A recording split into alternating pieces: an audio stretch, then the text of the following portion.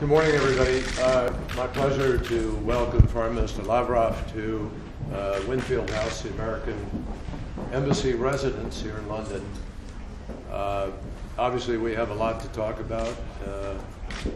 I look forward to an opportunity to dig into the issues and possibilities that we may be able to find about how to move forward together to resolve some of the differences between us. And we look forward, I know, to a good conversation. I'm also satisfied to have this meeting today. This is a difficult situation we are in. Many events have happened and a lot of time has been lost. So now we have to think what can be done.